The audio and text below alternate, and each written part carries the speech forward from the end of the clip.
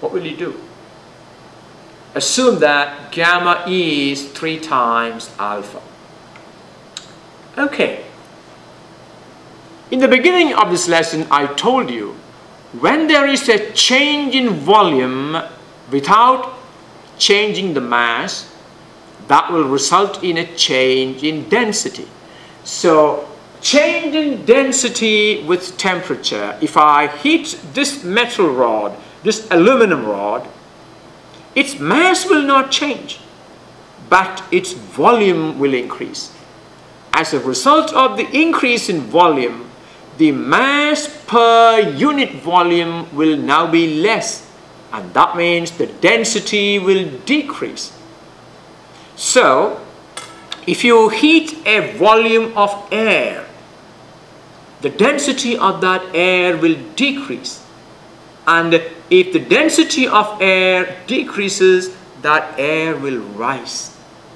You see, that's a very important phenomenon in nature. Hot air will rise and cold air will sink. You can create an air current by heating one part of air. You can do the same thing in water. If you heat one part of water, the hot water will become less denser and rise. Cold water will sink, and we will see this phenomenon in the next part of this lesson.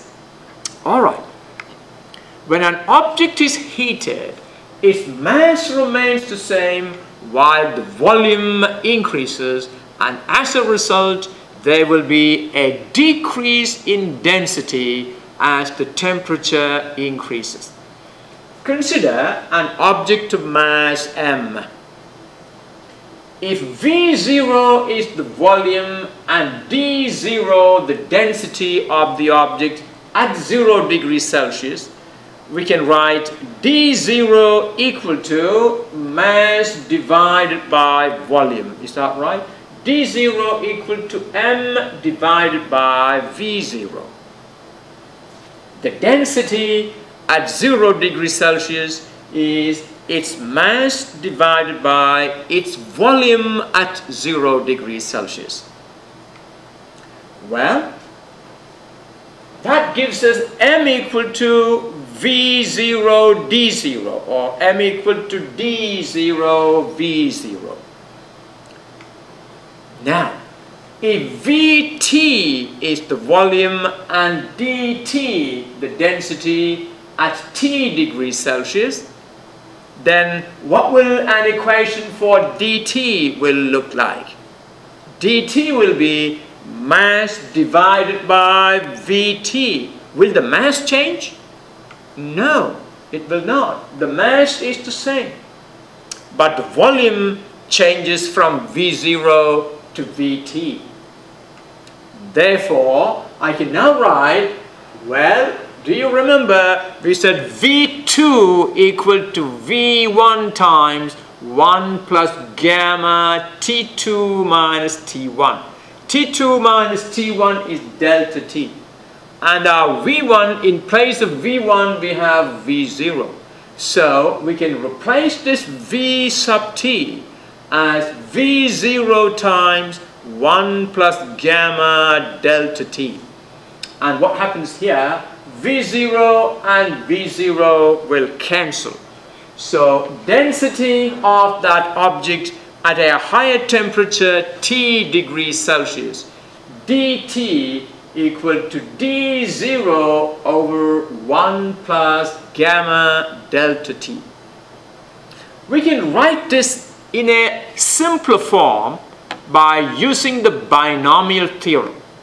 Well, I don't think many of you know binomial theorem. I'm going to give you simply that approximation. Using binomial theorem, this can be approximated as dt equal to D0 times 1 minus gamma delta T. So, density at a higher temperature equal to density at 0 degrees Celsius times 1 minus gamma delta T, where gamma is the coefficient of volume expansion and delta T is the change in temperature. Well, there is a small exception for this rule, the change in density. Now, what is that exception?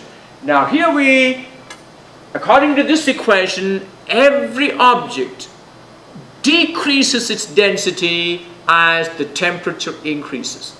What does that mean? It means the density increases as you cool down the object. Is that right? Well, there is an exception. Let me spend a couple of minutes to talk about that.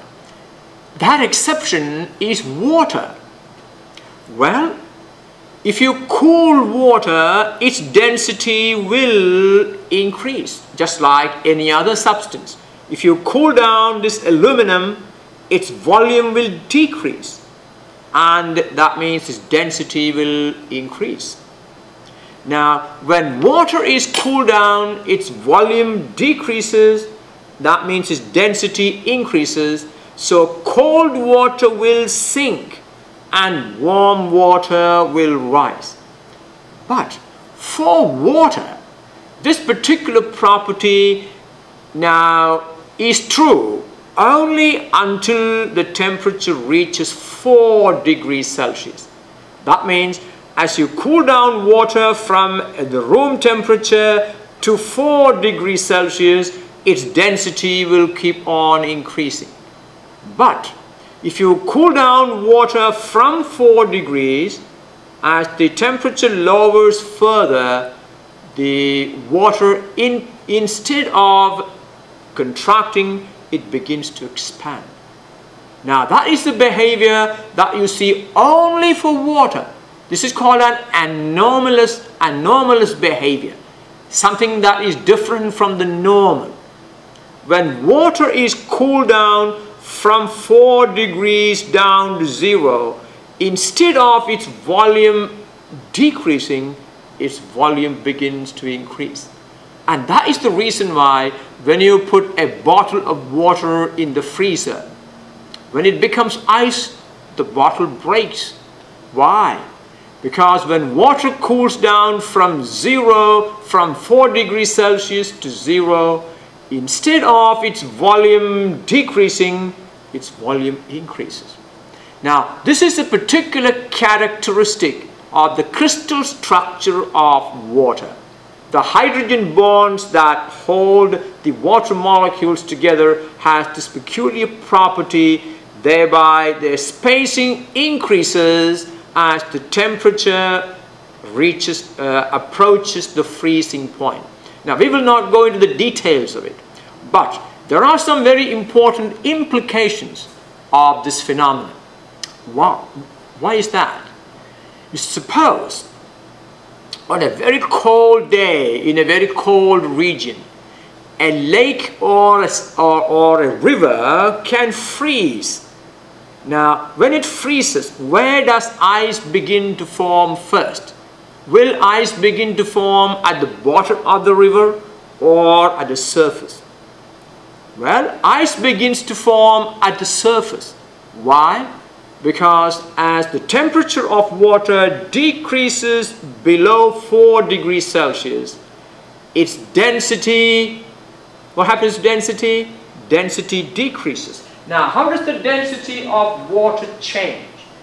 If I draw a graph of temperature against density, now this is 4 degrees Celsius.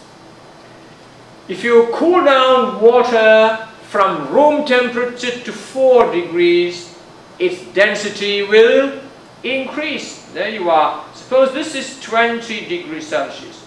You cool down, the density will increase, and the density of water is maximum at 4 degrees. If you cool down water now, its density decreases. So, the density, water has a maximum density at 4 degrees. When water begins to cool below 4 degrees, its density decreases and will rise. That means it rises to the top and there it freezes.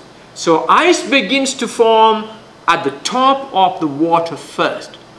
Now this has great implications for life in water.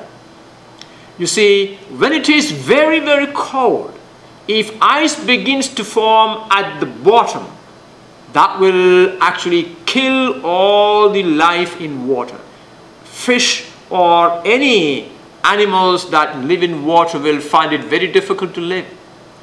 Because ice begins to form at the surface, that will form as a barrier between the very cold air outside and the water below it. That will keep the water below warmer, thereby keeping a good environment for animals to flourish.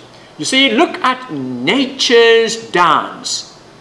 Nature plays such enormous tricks to keep its own safe and sound. All the aquatic animals are able to survive in very cold climates because of this property of water. That is, it has an anomalous behavior. When it is cooled down below 4 degrees Celsius, its volume begins to increase. Density begins to decrease. Alright, let's now use the concepts we developed so far to solve some problems. Alright? Okay.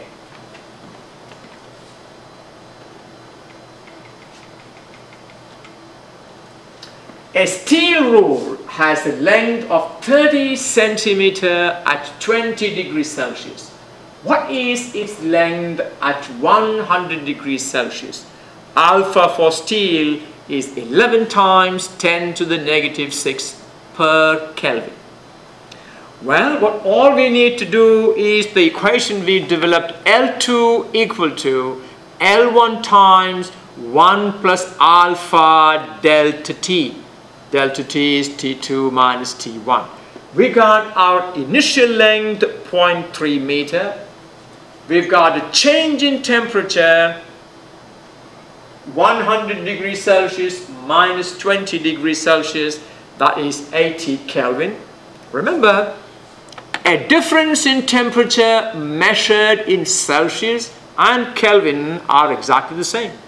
So 100 degrees Celsius minus 20 degrees Celsius is 80 Kelvin. Alpha is 11 times 10 to the negative 6 per Kelvin. L2 equal to L1 times 1 plus alpha delta T. We have all these values. So replace these quantities by their values and use your calculator to evaluate this. Okay, that should give you 0.30026 meter is the length of that steel rule at that higher temperature. That means if you use a steel rule for measuring length, as the temperature increases, the length measured will not be accurate because the length of the ruler changes. Alright, let's look at another problem. A bridge 100 meter long is built of steel.